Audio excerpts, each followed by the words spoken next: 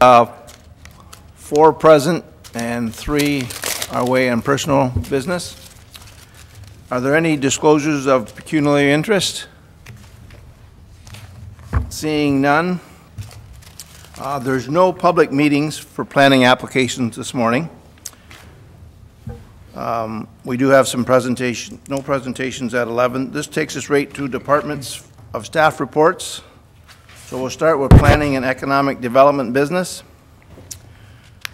On page 1, we have PED PD 37-218 contract extension of the mapping and graphic technologists. It's my understanding this is helping with our comprehensive bylaws. We're trying to bring forward our old 3 bylaws that we have for the city of Nanticoke, town of Haldimand, and the town of Dunnville. And it's been a little more challenging when they discovered what was all involved. So, Mike, do you want to comment on this, or who's going to speak on this report? Thank you, Mr. Chair. You've captured it accurately. On the mapping side of things, it's proven to be a lot more complicated than we had anticipated. In bringing together the 3 zoning bylaws, there's been an immense amount of cleanup that we had to do on a lot of the maps. That's just historical issues, you know, from moving from one mapping file type to another over the 16 years that we've been working with these zoning bylaws. So there's been a lot more line work, cleanup, et cetera, that we've had to undertake. And really we need to get this right. So we're putting a lot of attention into those details. And ultimately what this extension would allow us to do is to carry on with the program. We're confident that this is the extent of the additional time that we require to get the work done. The text piece is ahead of the mapping piece. We're about 85% complete on the text portion. So really what that looks like is the definitions, the general provisions, and the zones. So we've articulated all of those, and now it's taking that information and really telling the story through the mapping. And that's what this is asking council to consider is to allow for that mapping piece to continue and allow us to wrap up the document. Sure. And when this is all done and finalized, it'll be much easier for the public and for staff to have one bylaw for the county as opposed to dealing with 3. Sometimes there's contractors working in the city of Nanticoke, they move to town of Haldimand, and they're under different bylaws for building and stuff. So it will be much easier for the public and staff when this is completed. Is that correct? To you, Mr. Chair, that's 100% accurate. There'll be consistency across the board in terms of provisions. So, for example, an R1 residential type 1 zone will have the same provisions in the hamlet of Nanticoke as it will in the urban area of Caledon and the urban area of Dunnville type of thing, and then all points in between. Further to that, on the mapping side of things, information will be current. Because it will be an online tool that GIS-enabled online mapping resource that will be refreshed as bylaws become declared or site-specific amendments become declared. So you will have at your fingertips current information, and you'll also be able to drill down on properties in terms of what are the zoning provisions relating to this property, and then are there any site-specific bylaws that tie to this property. You'll be able to link right out to those site-specific bylaws and find all the information you need right there on the screen. Oh, excellent. Sounds great. Okay. Any other questions or clarification of this report? Councillor Corbett? Yeah, with regard to this information coming forward that we're going to continue with the technologist, I have to ask with regard to the public input that we can expect for our zoning bylaw project.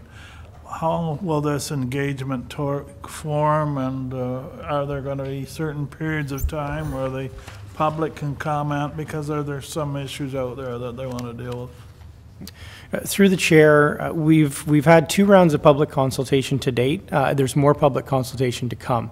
So once we have the complete draft of the bylaw, and that would include mapping that we can demonstrate to the public, will be going out again, and certainly council would receive notification of when that is. And we'll be sharing information with the public at that time in terms of some of the changes that have taken place, how it impacts property, how the new tools will work and how they can interact and work with them. So there is still opportunity absolutely for additional public input, because there is the need for an additional public information center to take place. And then post or after that takes place, we would come back for a public meeting of council and committee to present the final document, and that's a public meeting in and of itself. So there's opportunity for discussion yet at that stage. But usually when you get to that point, you've addressed the majority of the public input and presented the responses to what that input has been or how we've interacted with that input. Thank you. Good. Maybe just through you, Mr. Chair. Sure. It was interesting with respect to this. We met with a company from Syracuse, New York, about 2 weeks ago, and sat down with them, and they were trying to explain where they were from in Syracuse, and they're looking at doing development in the Lake Erie Industrial Park with rail. And they knew from our website all of the planning applications, requirements, and things that were required. And the fellows said to us at that time, he said it's one of the very few places that he's been able to go onto their site and actually see all the things that were required. And Mike and the gentleman, he was a planner by trade as well, were able to have a fulsome conversation through it, which I thought was quite interesting. Yeah. From all we hear about what's on the website, what's not on the website, this gentleman who was a planner from the U.S. And Mike were able to have a fulsome discussion based on what he had picked up off the website currently, and it's only going to get better from that. Excellent. Councilor Corbett? Yeah, just to remember too, we have a lot of people who do not have the internet and can't access that. So hopefully in the future, we're working towards that internet system in the county. Yeah, yeah. Sure. Any other questions or clarifications? Seeing none, can I have a mover for this report? Councilor Corbett, seconding Councilor Del Monte. All those in favor? That's carried. That takes us to page 4, PED COM 19-218, Sir Frederick Haldeman portrait donation. And just to give you a bit of a background, there was a gentleman by the name of Mr. Bill Warnick. He's the president of the Port Maitland On the Grand Historical Association, and he came to our council during this past year about the idea of providing a portrait of Sir Frederick Haldeman, and he thought it would be good for us to have and put up at our disposal at no cost in our new admin building. So I wanted to thank Bill for his efforts and his group, and we have the recommendation here today that the report PED C0M 19-218 Sir Frederick Haldeman portrait donation be received, and that the offer by Port Maitland On the Grand Historical Association to donate a commissioned portrait of Sir Frederick Haldeman to Haldeman County be accepted, and that the donation from the Port Maitland On the Grand Historical Association be on a without restriction basis, and that the cost of framing be allocated to the approved central admin building capital budget. Any questions or clarifications? Seeing none, can I have a mover? Mayor Hewitt, second Councilor Corbett. All those in favor? That's carried. I have to ask the clerk, because I'm kind of pinch hitting for Mr. Morrison today. Is there anything under other business? I don't believe there are two items. There was one that you wanted to raise about development in Dunnville, but that... I think that Tyson is going to be under Public Works. We can do that under Public Works. And I think Councillor Del Monte wanted to raise an item about cannabis production. But I thought we were going to maybe talk about that new business because it's a bigger issue, you thought. I think there's been some... It was going to be raised under other business because it will ultimately result in a notice of motion at council. Yeah, so... As opposed to being under new business today. Okay. So Councillor Del Monte can speak to that now. Now. Okay, excellent. Okay, thanks, Very good. Mr. Chair. Councilor Del Monte. My concern is the in regards to the new grow ops that some of them established, some of them in the process of being established, and the concerns that I'm hearing from the public. And, you know, for the moment, I'll speak about my ward only.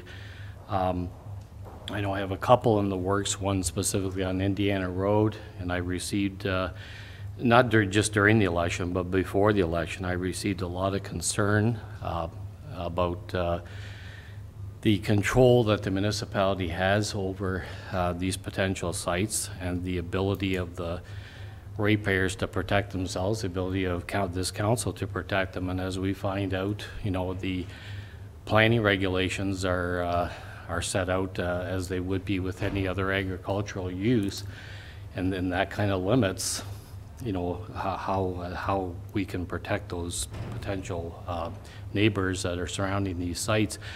And I think we need to go further. I think we need to do everything we can to protect the residents that live in proximity to these potential sites. So I spoke to planning staff yesterday about it, and of course people out there are you know, reading the media reports about what's happening in some of these other locations, and some of them are issues that we can't necessarily control here at the county. Some of them tend to be policing issues, security, those type of things, which we have no control over other than to report and work with the OPP. But I'm getting at the land use issues, setbacks, lighting, entrance, egress from these properties, the wear and tear that they may possibly create on roads, the condition of the roads, the ability of those roads to be able to handle increased traffic. Those are the kind of things that I'm concerned about. So after speaking to staff, I think what I'm going to do, Mr. Chair, is bring forward a notice of motion next Monday night that speaks specifically to the setbacks, and I'll look to staff to help me with any other criteria that they think that we could put in that motion that offers some greater degree of protection for the residents living around those sites. And that's my concern. Yeah. No, I echo your comments. I know the ward I represent, there's a couple that are up and running, and some of the concerns have been about the, well, kind of the obnoxious smell also. Then I don't really know what you can, like, I know myself, I grew up some farming background where you can't tell me chicken manure and pig manure is any better than the other smell. But I do know smell is a concern, and like you mentioned, maybe the minimum setbacks that agricultural has, whether it can be applied for these, I don't know, with the buildings already up, because I know there's a few in my area where they're already up. They haven't started operation, but they're in construction, and some are doing some harvesting, I believe. I did want to, Mr. Chair, I did want to ask a question to the staff, though. So if I was to bring forward this notice of motion on Monday night, and in terms of timing on a report back to council, can you talk to us here this morning about when you see a potential report coming back to council that would address setbacks? And seeing as how the press is here this morning, can you, because I'm getting calls already on the retail issue. I've got a gentleman that's interested in a facility in downtown Hagersville. I can't give him any information other than what's come out of the province. But can you talk about the retail side as well and what you see in terms of the timing on reports coming back to council for decisions to be made? Sure. Mike, go ahead. Through the chair, on the retail side, we'll be bringing a report forward to December council and committee as it relates to the province's requirement for municipalities to decide whether they're opting in or opting out. So we'll be bringing that forward. Council will need to make a decision prior to January 22nd, hence that's why we're bringing it forward to December on whether or not to opt in or opt out. What that means simply is if you opt in, you become a municipality that is a host to the retail facilities, which would be regulated by the province. If you opt out, then the province would not permit any of those facilities to be located within your jurisdiction. I'll leave it to that, and we'll unpack it in more detail when we bring it forward in December. And as part of that same report, we're envisioning introducing what regulations for the cannabis production facilities could look like, and then also outlining the public input process for that as part of that report. From there, we're into the early part of the new year to bring zoning provisions forward for consideration by committee. It would likely be, I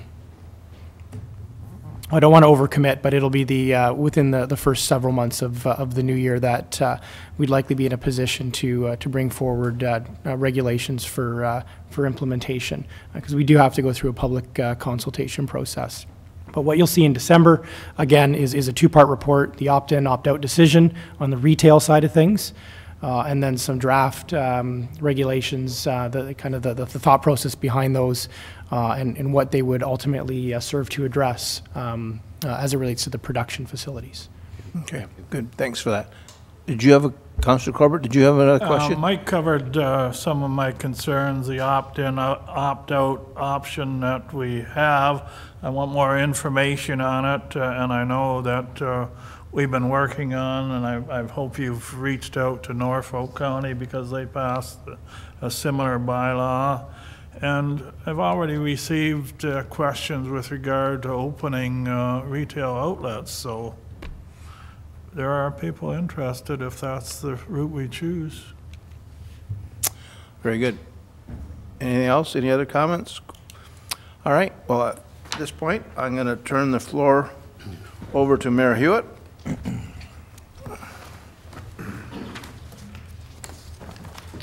you'll have to take that.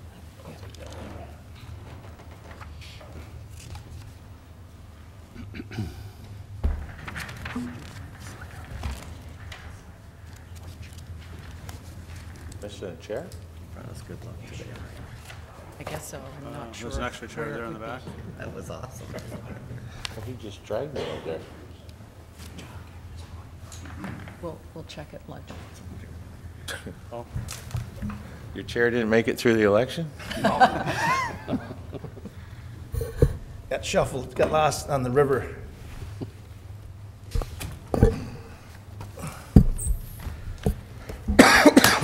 Motions of consent, page 14.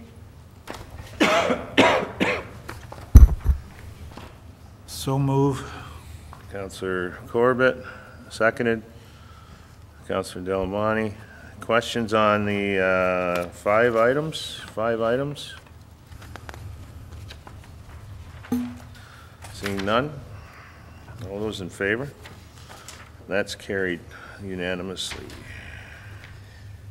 Thank you. And I'm the chair, oh, no, Councillor Corbett is the chair, right? Thank you. Page 47, budget amendment, leachate hauling. Or did I get ahead of myself? Yeah. Nope, you're right. All right. Do I have a mover for the motion? Moved by, and a seconder? Any questions on the leachate hauling? I got a question. Go ahead. So this is an ongoing item. I guess my question, it's more to do with at Howe as opposed to Cambro, right? At leachate, as far as the amendment? Through the chair, it's basically to extend the contract. So we went through a tender process and to carry on hauling. So we were over budget, and we've had discussions with staff at Norfolk, and we don't anticipate any issues. But it's a two-part process where it has to be approved by both Haldimand and Norfolk, and it'll go to Norfolk's council, upcoming council meeting as well for approval. And just for the public, their knowledge, even though this dump site is closed, we still have responsibility for this leachate for numbers of years going forward. Through the chair, that's correct. Okay. Further questions? If not, those in favor? Motion is carried unanimously. Under other items of business, I put forward a request that staff comment on how our construction year is going. Through the chair, I can just give a quick update on some of the bigger projects that are going on now. One of the biggest ones we have going on, actually, and it's been one that's gone really smoothly, is the Alder Street West reconstruction. So that one, they're up to, they've got all the underground infrastructure in place. They've poured curbs. They're working on the sidewalk, and the latest update I heard is they're supposed to be pouring the base asphalt on Thursday. It is, this time of year, everything is sort of weather dependent. I know we're supposed to get rain tomorrow, but hopefully Thursday or Friday they'll have the base coat on, and they'll just continue on from there. And then for the residents out there, the intent is to finish all the concrete work, do the landscaping, get everything all done, and then pour the top coat at the very end. The other projects going on with the granular conversion program, that was, the conversions were all finished quite a while ago in August. They are doing still some touch-up work with driveways and other things on the sections we've converted. They are still doing some ditching and culvert work as part of prepping the roads for next year. So for people to remember, it's always a 2 or 3 year process for the granular conversion. So you may see work done on the road, but it doesn't necessarily mean it's to be converted that year. It'll probably be the next year that it'll be converted. So that one's wrapping up the work. There is some concrete work and to be done out here in front of the admin building. So the same contractor that's doing the Canberra work is doing this one, and there's some sidewalk sections in Dunnville. So they do have their concrete sub in the county, and the schedule that I saw a couple days ago shows them just staying in the county with their contractor but moving around. I understand today they're out in Canberra, and then they'll be back here today or tomorrow, the next day, to start taking the curbs out on the other side here. And the bridge projects were all completed a while ago. So kind of at a high level, that's kind of where we are. It's just kind of, there's some smaller wrap-up kind of work, and with concrete work primarily. Thank you. Do you want to explain why we have rain delays, how that affects laying asphalt? Through the chair, rain delays are a normal part of any contract. They won't pave when it's raining. One of the big reasons being that they put tack coat down between the coats of asphalt. So if you've ever seen them spraying that oil on between the coats before they pave, that bonds the two courses together. And if it's raining, it'll simply disperse that, and you won't get that bond, and you can actually get, it's almost like 2 sheets of paper. You can get the asphalt pulling apart. So if you see them, if it's a light drizzle and warm, they may do it sometimes, but typically with rain, they'll shut down. And it's also, the other big issue is the safety issue as well for the workers. If it's raining and you're dealing with traffic and those other types of things, it can be a real hazard to the workers. So that's another reason why they typically do not work in the rain. Other questions? Go ahead. I think other business, I think Tyson was going to update on the West Quadrant. Yeah, so for the West Quadrant, our plan was always to do the study, that sort of feasibility study, and determine how much the servicing would be in the fall. We're a little bit behind on it, but we do have a consultant on board, so it's in our court now just to get them all the information, but they've indicated it won't take too long to complete. So our intent is to get that done by mid-December and have it wrapped up by the end of the year, so that if there are implications or council wishes to do something in the budget, they'll have that information and have time to digest it and look at it before going into the budget process.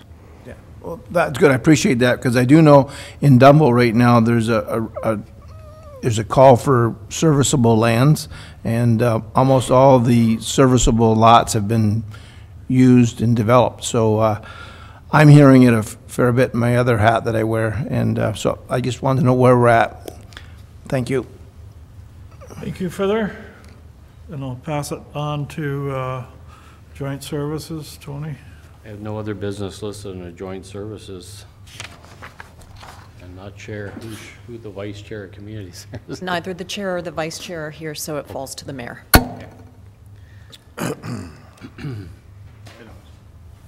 There's nothing under community services, was there? No.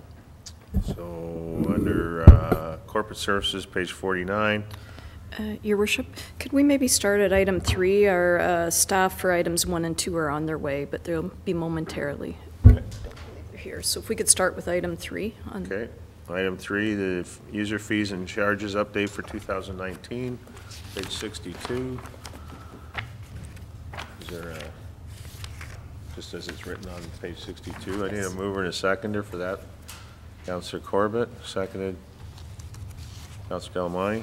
Questions? Councillor Corbett?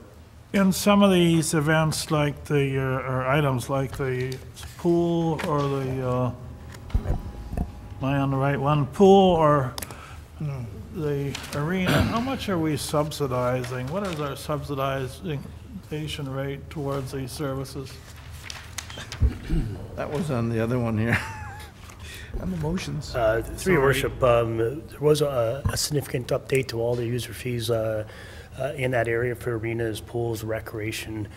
We did change some of those approved subsidized levels. We'll see in attachment 1 we have the approved council subsidized license levels, and we've tried to maintain those as best as they can, but you will recall, particularly with the arenas, we did reduce some of those fees to try to increase user participation in those areas. So, although it says it's around 40%, that is approximately what the subsidization level is at the arena specifically. Unfortunately, Craig's not here, but he could speak to it in more detail. Okay, Craig? Page 71 of your agenda. What I was going to suggest, it's on page 71, right? It has the chart in which those are the approved council subsidy levels. Thank you. So since the question was asked, it's 61% Yeah. is being subsidized with respect to arenas. That's correct, yeah. Okay. Approximately. Approximately. Anything further on that report? All those in favor? That's carried 4-0.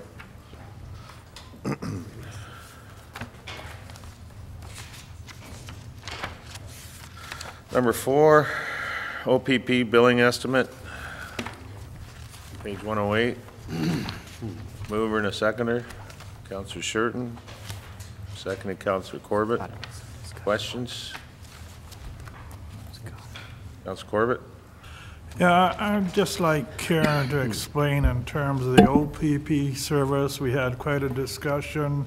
We had a discussion on what we actually pay for and actually get. And I think for calls for service or service provision is at 75%, and probably the number of officers that are available would show something like we have so many, but we only have 49 available for services. So I wonder if Karen could comment on that, please. Through the mayor, Councillor Corbett's correct. At the last Police Services Board meeting, we had a great discussion on the OPP billing methodology and the service levels. This report is dealing with the billing, and what often gets confused is how that relates to police officers that are located here in Haldimand County. There will be on your next December agenda a memo that gets into that in a little more detail. That was at the request of the Police Services Board to outline what the staffing numbers are for this detachment and how, if at all, those can be measured and compared to service levels. So that'll be on the December agenda. Essentially what it says is that the OPP have an authorized uniform strength of 70 FTE for Haldimand County. So that would include your detachment commander, your staff sergeant, your sergeants, and your frontline constables. So there's an authorized strength of 70, but that doesn't mean that 70 officers will always be here and deployed. Some will be on leaves, some will be secondments. There will be vacancies due to turnover of positions. So that memo in the December agenda outlines a number of questions that the county and the board presented to the OPP a year or two ago, and we got their responses this summer, and it explains the difference between the authorized strength and the actual boots on the ground approach. So really, I think what is the issue for the board and for council moving forward is to have discussions with the OPP and understanding of when there are resource challenges, what can be done about that. Every OPP detachment is dealing with vacancies, dealing with turnover, dealing with secondment, but what you'll see both in that response and in this report is that there is a challenge of having the uniform members available to deal with calls for service. And if I can speak to this report quickly, what it shows is calls for service provincially are going up, so more of the OPP resources are being directed to that reactive approach to policing, not the proactive, not the speed enforcement initiatives, the visibility initiatives that the public expects and council and the board want to see. They're really dealing with responding to calls, and that's where a bigger portion of our bill is being directed to, but that's the same as every detachment in the province. So this report, the challenge for council and the board is that this report is set on a formula that is applied to all OPP policed municipalities, and it really doesn't matter how many officers are here in the detachment. This report is a calculated, is showing the calculated apportionment of our share of about a $410 million municipal policing bill across Ontario. So this is how it works, and the challenge, as I said, is to marry that with the number of police that are here in the county, and they're related, but they don't go like this. You can't make them equal. Sure. This is a little off this topic, but it's something to do with the OPP, and it's something that I heard, and to me it makes some sense. I've been by the OPP building, and there seems to be a lot of cars in the parking lot of OPPs. Is it potential that we can have some of those cars with no drivers set in certain areas where the speeding is a problem, just to give the presence that a police officer is there to slow up traffic? Is that a possibility? Or is that something we have to ask? Mayor, I think that's something that should be directed to through the Police Services Board as a question to the detachment commander. Okay. Well, I don't know if you have any more meetings, but to me, if some of those cars can be deployed in certain areas and sat there for 8 hours or 6 hours, I don't know, I think it may help in slowing up traffic. Possibility. Send an email to the chair and it'll be brought up at the next meeting. Okay, I can do that. I think I know the chair. Do you? Okay. Any other questions? Just a comment. It's a good discussion, but as you know, we have no control over operational. I'll drive the cars. All in favor? That's carried.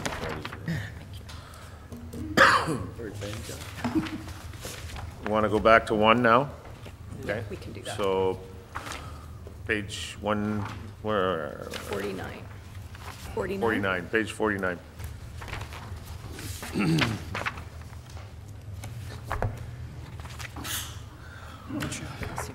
Thank you.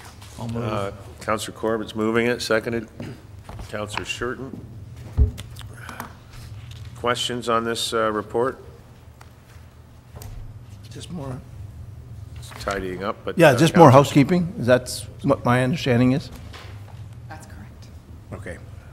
Okay, anything else? No? No, that's what I thought when I read it. I just wanted to verify that with staff here. Cleaning up some stuff. All those in favor? That's carried 4-0. Thanks, Sandra. Thank you.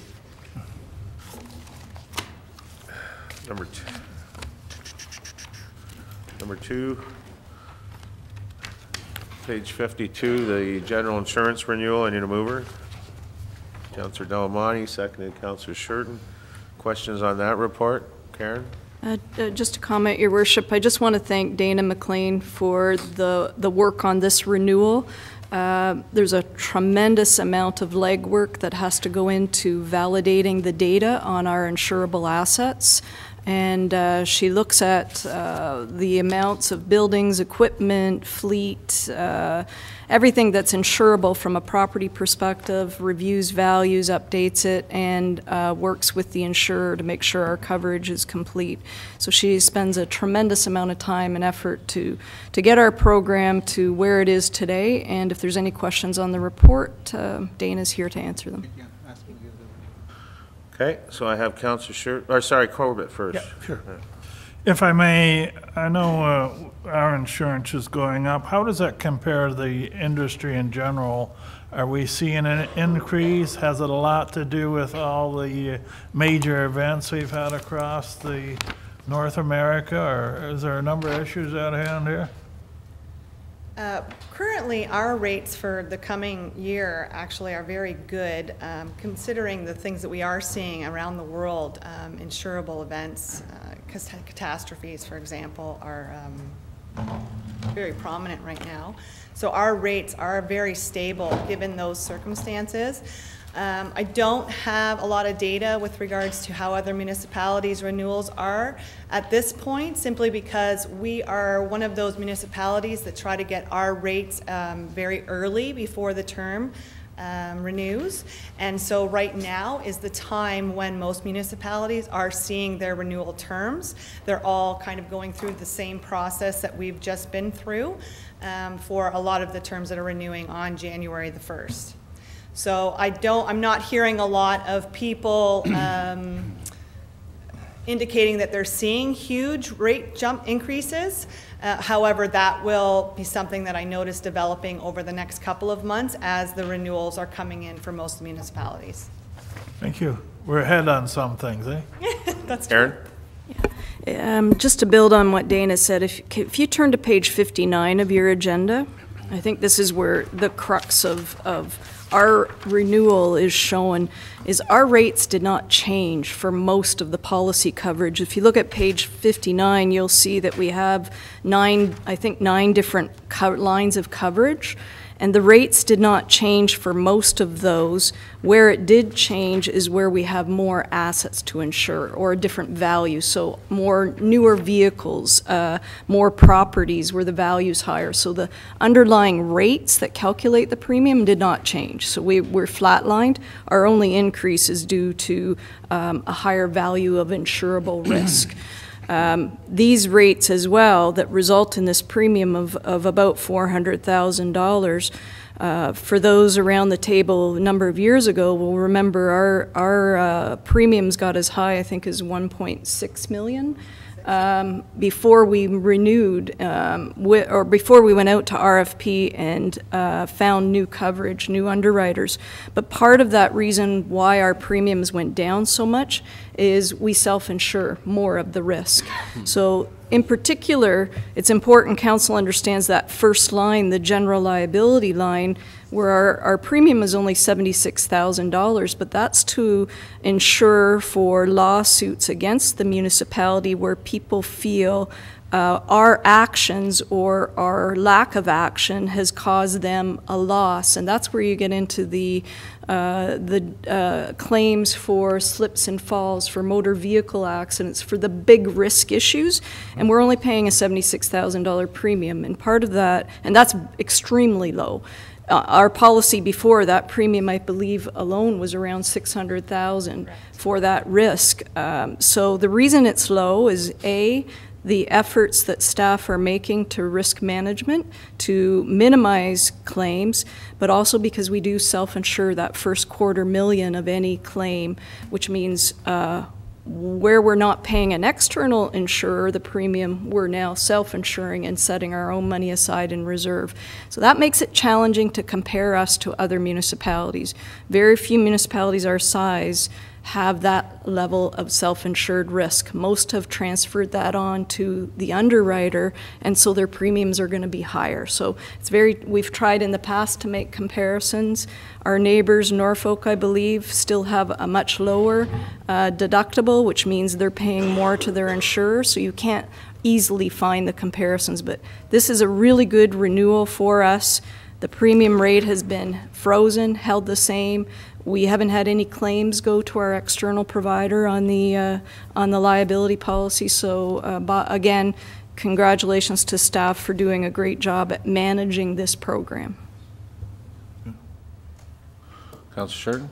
Yeah, through the mayor. Dana, I believe since I've been here, we've had 2 requests for proposals to go out and have our insurance to get tendering for it. What triggers that? Like, where are we at? Like, are we good for a year or two, or who makes the call whether or not to send this out for an RFP?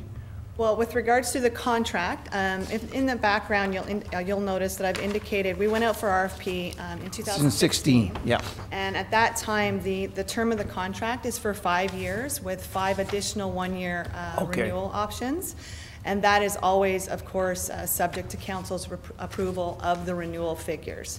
So when I bring this report annually, if for some reason council didn't feel that we were receiving a good deal with regards to the insurance company that we're with, we could always be instructed to go back out to request for proposal to obtain a different program or see what other programs are available.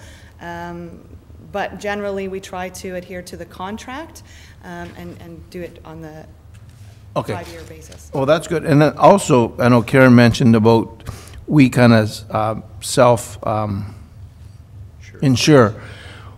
And that number, I know it's not a number we pick out of the sky, but how do we balance whether that number is too high or too low? Like, do we have numbers now, because we've been doing this for a few years, that we look at this and say, okay, does this still make sense, or should we self-insure a little more or a little less? Like, how does that, your department, come forward with those ideas to recommend we stay the same for self-insuring amount?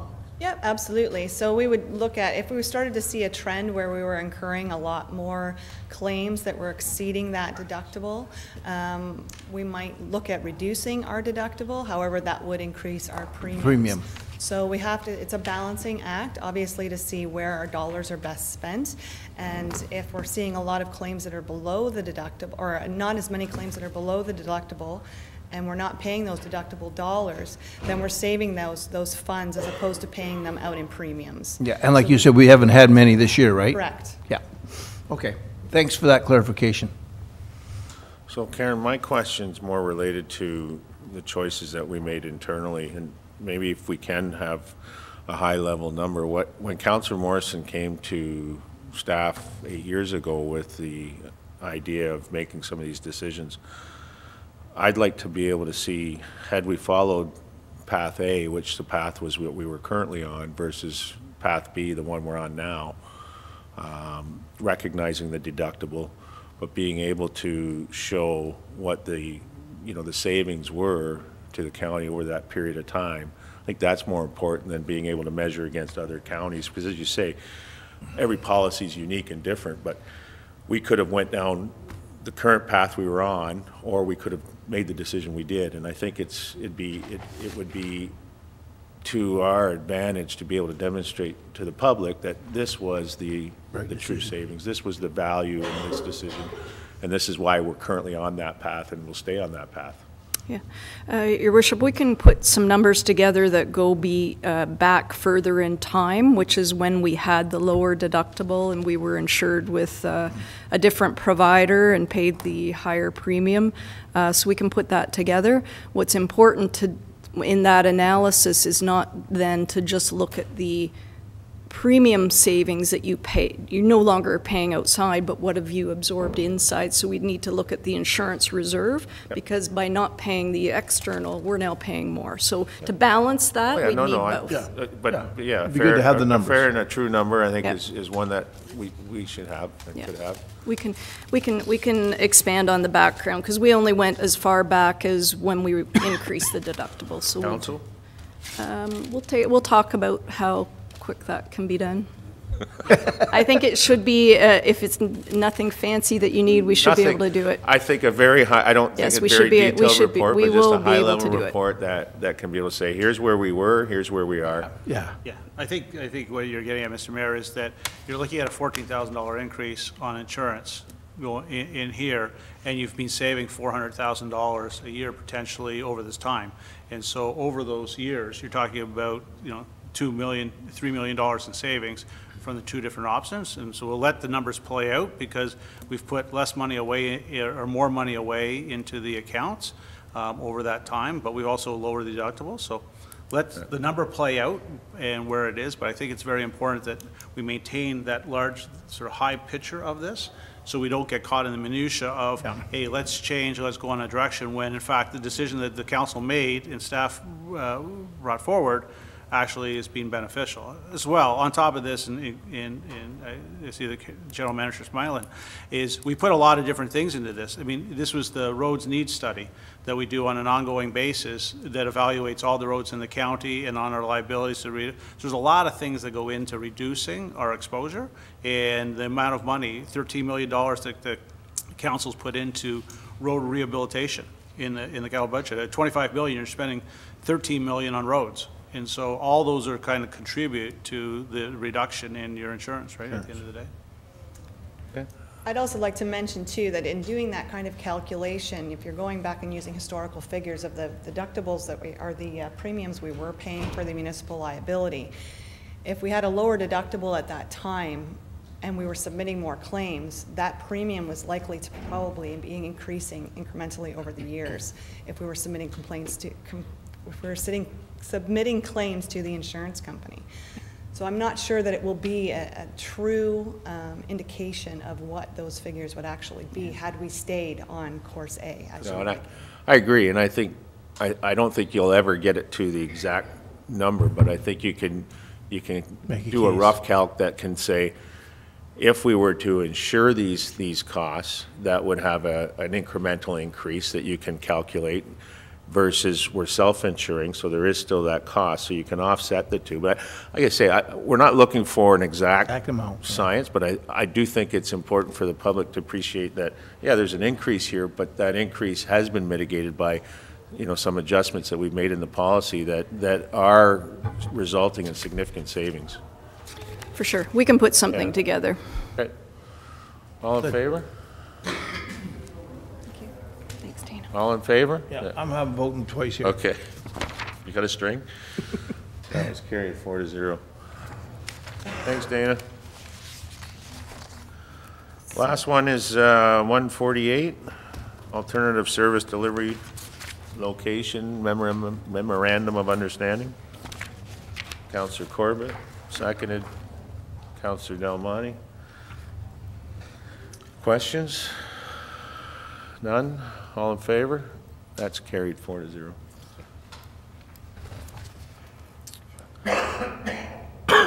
Page 178 is... I think we have other business under corporate services. Councillor Corbett wanted to raise an item. Okay, Councillor Corbett. Thank you. I know with regard to the election and the voters list, when people phoned Evelyn's office, they were helped quite a bit, and I thank you for that. But it begs the question, what has gone on with our voters list? It doesn't capture all the people that they have to continue to phone, and I think we went through this the last election.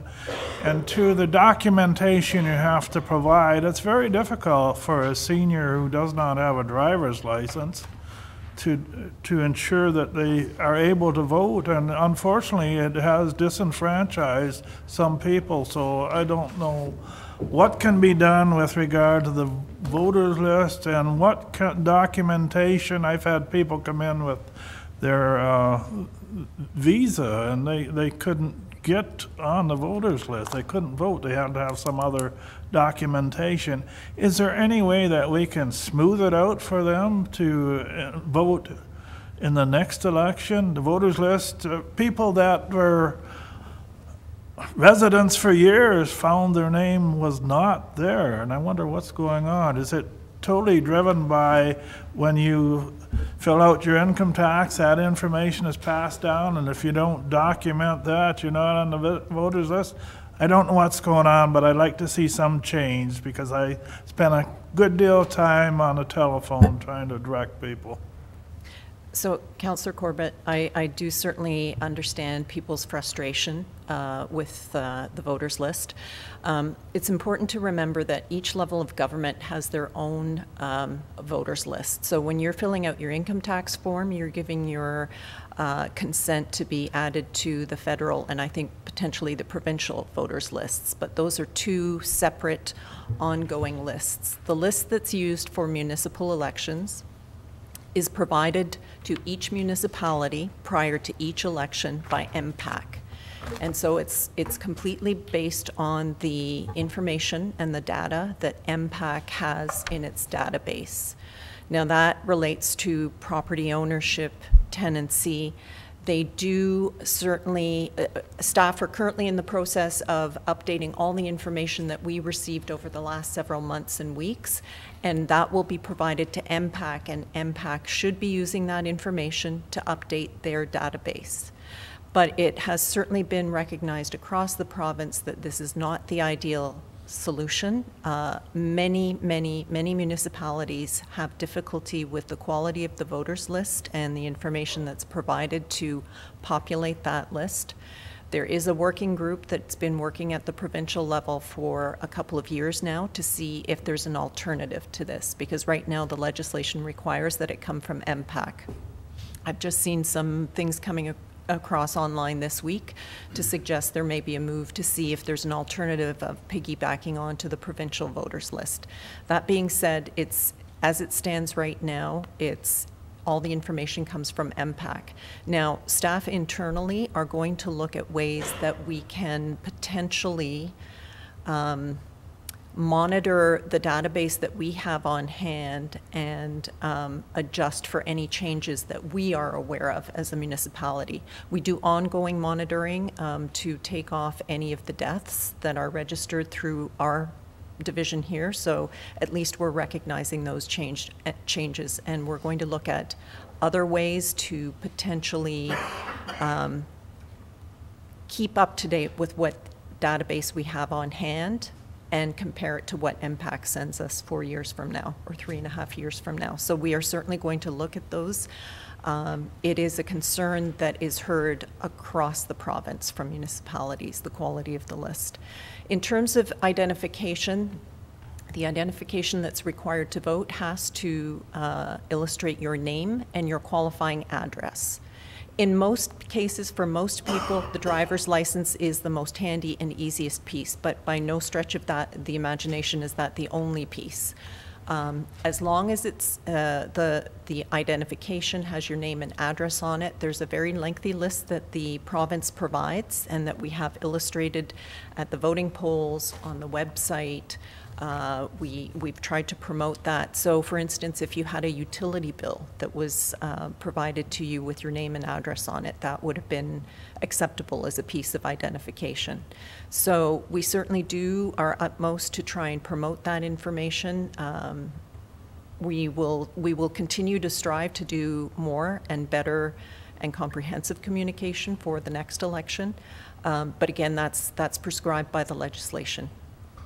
Thank you very much, and I know you've helped a lot of people. There are a lot of people who don't have access and don't want to get out of their municipality to get on the voters list. That's a problem, even going to the library to get on. And the other thing I can recall when MPAC was here, they raised our rates because they were going to hire more people to look after, I assume, things like this, and it hasn't proven out. So we'll keep that in mind the next time they show up. Thank you.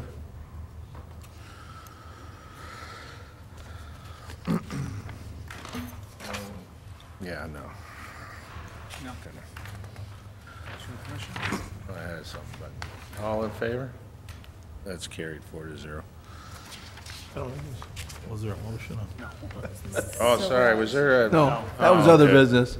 There's other business. Yeah. Just, yeah, sorry. So- Okay. Minutes, Police Services Board. Questions, comments? there's two sets, June and September, July, August. Police Services Board did not meet. Councillor Corbett? Move. All moved. Okay, We seconded. have one motion to receive both sets. Okay. Yeah, Councillor Corbett. Councillor Sherton? All in favor? That's carried. Thank you. 4-0. Any inquiries, announcements, concerns? New business. Business, and there's the addendum in the red folders with the two motions that were raised by Councillor Corbett at the last council meeting. I'm going to move both the motions. Just to, So we need to deal with one at a time, so. all right, I'll second the first one and speak on it. So that's the one about the always stop at Concession Street and Tamarack Street. Just so it's clear, I'm pretty sure Mayor Hewitt addressed this because he mentioned it also when he was out campaigning. We're going to look at all of Tamarack, correct? Because I'm not really totally in favor of this one, but I can see another stop somewhere on that road. So staff's going to look at all of Tamarack, or what was their thoughts? Whatever. Through the chair, I mean, the direction for that one is to look at that singular spot there. I think if council wanted to look at all of Tamarack, then you'd have to change the resolution. Okay, well, the reason I'm bringing it up is I don't think this spot here is the problem. They take off from Broad Street, they come around the corner, and they fly down Tamarack. I witnessed it many times. I think a better stop would be at Ramsey, which is about halfway, So, which would be a three-way. So whether we can include that, but I wouldn't even support this one.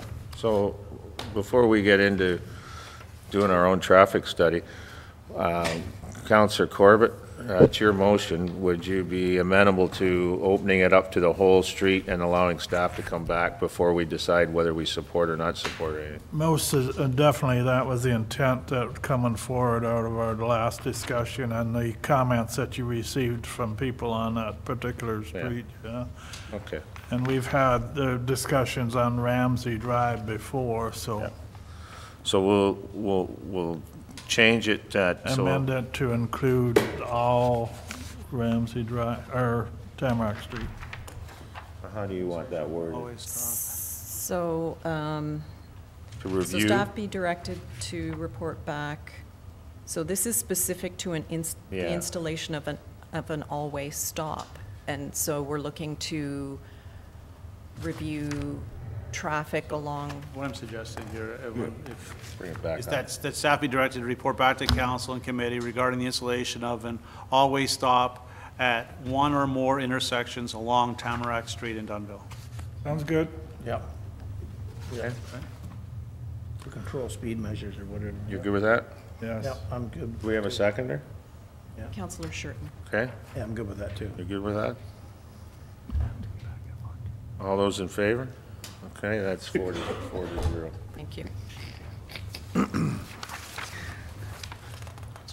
And the second motion, I don't see any changes in that. The intent is to take a look at that build-up area and have some type of a speed reduction there, especially where the park is for kids crossing the road. So I move that second motion.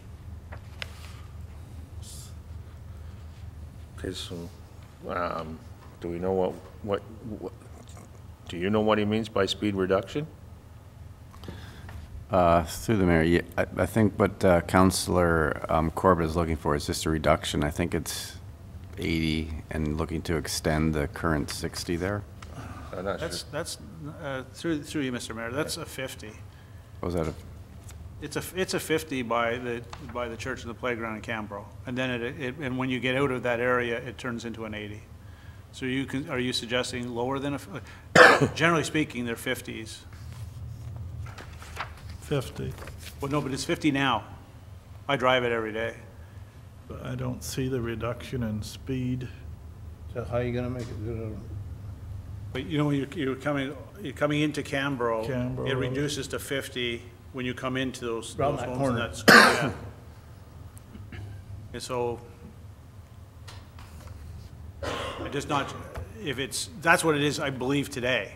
You come in there, you see the 50 coming into that area. But, and that's right by that, where that park is and those new homes that they. Yeah, about they've 6 built in. homes there, new. Look at it and come back. Okay. If it's already 50, we're good. Okay. So we need a Why don't- seconder. Okay, but that's not what this says. Why don't, can we take this offline and then you and Tyson rewrite this so that it speaks to what the intent is and bring it back to council next week? Yes. Is that fair? Fine. Can we do that? Okay. So can we just, That doesn't say that. It's already 50. so can we just have a motion to defer this to council then? Okay, so you're comfortable with deferring it to council? Yes, So you'll move that? yes. Councillor Corbett? Yep. Seconded Councillor Shurden. Then you and Tyson can kind of clean that up, okay? And just all those in favor on that? All in on the favor? deferral. That's carried 4-0. Thank you.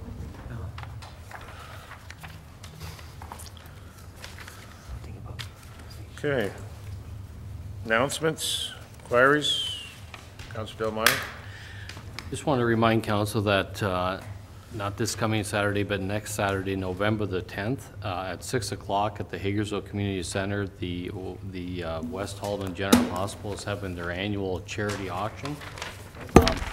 Truly a really fun, entertaining night, a lot of goods and services donated by the community. It's a major fundraiser for the hospital. They generally raise about $50,000 in one night. It's great entertainment. We usually have Gary Bartlett, Warren Berger, and Ed McCarthy usually do the auctioneering that evening. There's food and drinks available. It's usually a packed house, and I encourage anybody to come out and support your local hospital.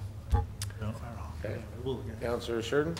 Yeah, I also just want to bring something forward, and I'll probably bring it in council on Monday night. The Haldeman River Cats, which is the girls' hockey, play throughout the county, and they play in all different arenas. The midget B team, or double B team, I guess, are having Support the Troops initiative for the day, and admission for the day is free, but they're going to have retired Donald Kelly from Cuga, who's going to be there as the honorary dignitary for a center ice presentation. And so it'd be great to have lots of people at the Cuga Arena. And I believe the games are from 3 till 7 o'clock. And I'm not sure exactly. I'll have it Monday night when the presentation is to kick that off. But I do know the midget B team is going to have like camouflage shirts, and I think they're going to try to fundraise them and maybe even sell them or keep them as a keepsake. But something to honor the troops, and it's a day before Remembrance Day, so the timing is very good for that. So I'd like to congratulate them on that initiative. Okay. Anything else? Just a reminder for members of council and the public that the annual Remembrance Day service will take place at Monday night's council meeting. That's good to know. That's it. We get through a lot quicker when this side's not here. Sorry. That's what happens, right? You gotta get one in there. Yeah, 10-second delay. Yeah. Leroy would be like this right now. Do we got a motion to go into close? Need a mover and a seconder that pursuant to section 239 of the Municipal Act as amended, council convened a meeting at 10:35 a.m. closed to the public to discuss a proposed or pending acquisition of disposition of land by the municipality or local board. 1 PWES 19, 2018, proposed land purchase at the intersection of Monsoon Street and Boyd Street in Jarvis. 2 PWES 20, 2018, proposed land purchase for sightline triangle at the intersection of Sandusky Road and Concession 12 Walpole. Mover, Councillor Shurden, Councillor Del Monte, all in favor? That's carried 4-0. Wow.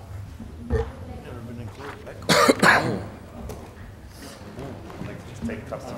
Yeah.